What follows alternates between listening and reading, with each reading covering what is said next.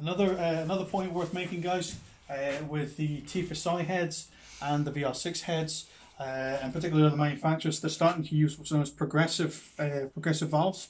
So you'll notice that the one end of the valve spring will have tighter coil wraps, and then the wraps start to get further and further apart. These are progressive valves.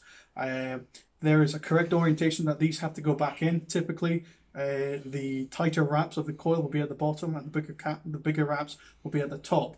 But there's usually paint. It's very important that you pay attention to this, that you find the paint, and the paint usually means that that paint is up. So make sure your paint isn't facing down, or else your valve spring's upside down.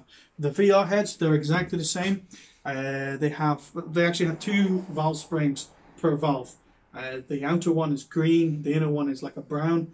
Again, make sure the paint ends up facing up the way, because these are progressive springs. They're designed to work in one orientation, which is obviously tighter wraps at the bottom, looser wraps at the top.